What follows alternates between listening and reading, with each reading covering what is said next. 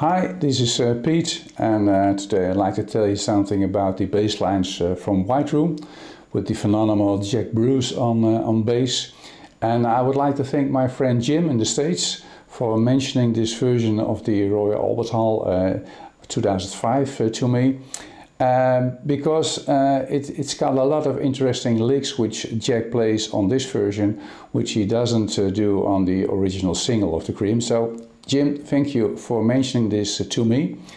And in this video I would like to tell you something about the licks which Jack uses.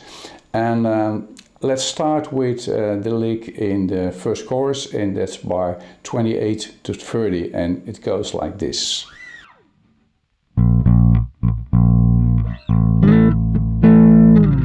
Once again.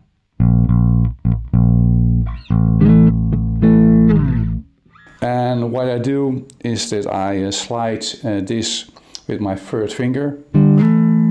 So I start on the G and D and slide to the A and the E notes.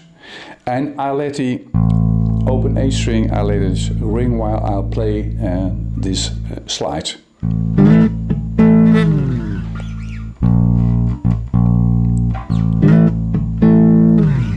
And of course, on the right hand, I play the two strings with my first and second finger.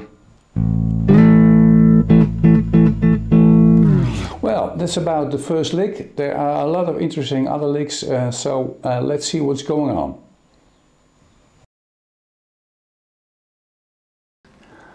I like what Jack Bruce does in the main riff, when he walks the bass upwards and also downwards.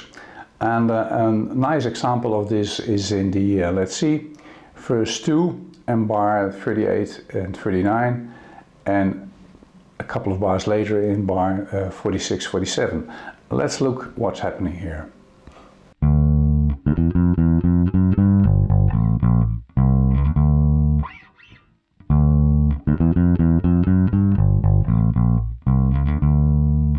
I like to play the first D note on the A string, because it gives the opportunity to do things like this. And when you play an open string already there, well, that's it, and you can't manipulate that note in any way. So when it comes to long notes, I tend to play it on the fret and not open string. But when you play this, when you play the second D, it's more obvious to play it than with the open string, because that's more easier than doing this. I have to stretch quite a bit here, which is doable, but it's more comfortable to play the second D note on the open string.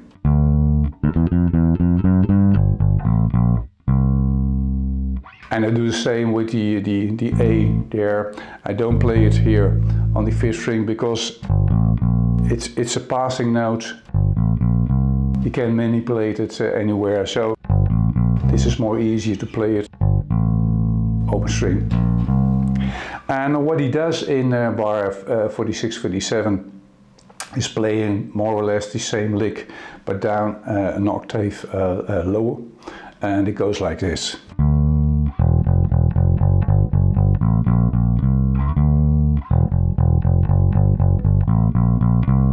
And I really like the growl of these low notes in this licks.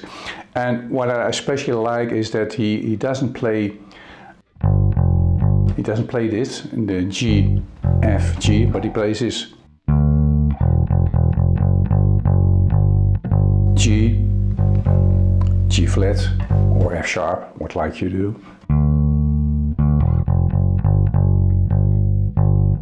That's a very nice note.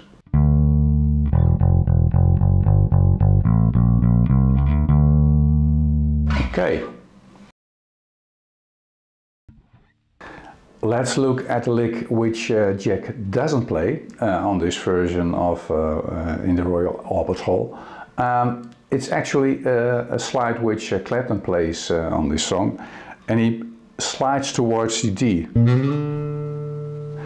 And I thought it's just a beautiful note to play on bass also. So that's why I added it on the transcription of the video on YouTube. Let's look what's happening here. It's about chorus 3 and bar 86, 89. It goes like this.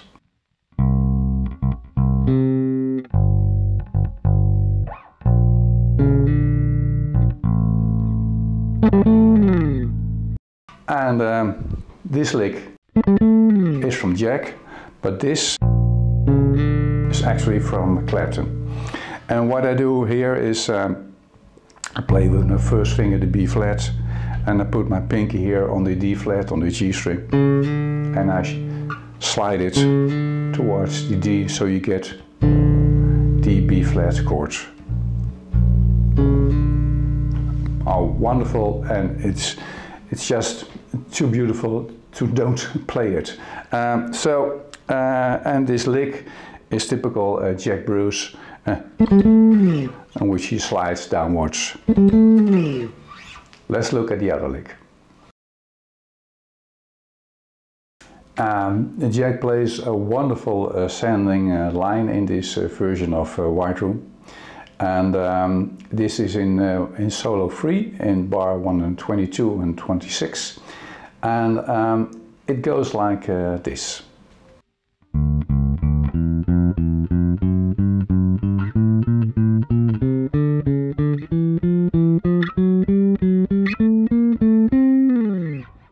And what I do, I start with my pinky here.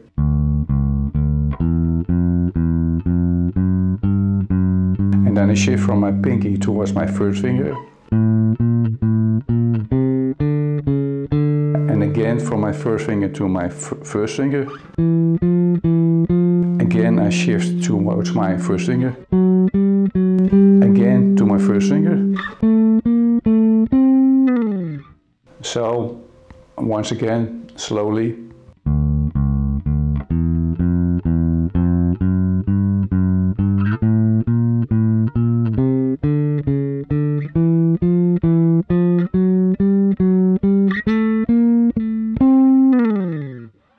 And this is just a great, fantastic lick which Jack came up with.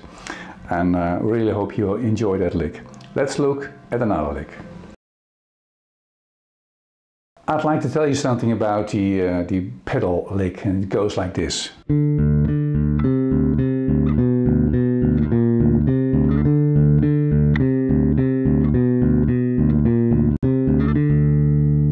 And it's actually a lick which Jack doesn't play in the version of White Room at the Royal Albert Hall. But when you look at his tutorial video where he explains how he plays White Room, he mentions this pedal lick, and I thought it's just too much a beautiful lick to not play it on my video. So I added it. Usually I transcribe bass lines just as close as possible to the original, but in this song, White Room, I've added some things like the lick which was originally played by Clapton, and also this pedal lick because, well, Jack mentioned it in his tutorial video, and I thought let's add it. And it goes like this.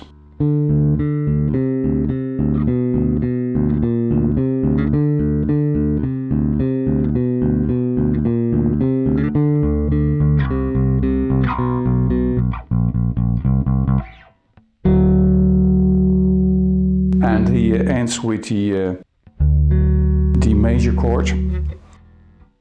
Play D here on the E string and an F sharp here with the pinky on the G string, which is nice because the song is actually in D minor.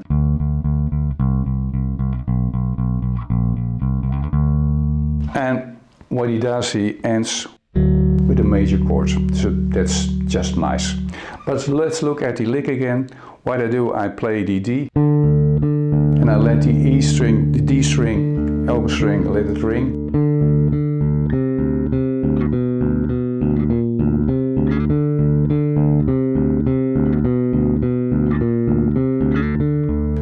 And to make a distance towards the ends, I do not dit, but the,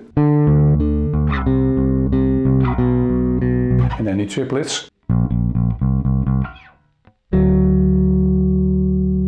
Okay, well, I hope you enjoyed this video. I hope it was helpful for you, and I would like to see you next time.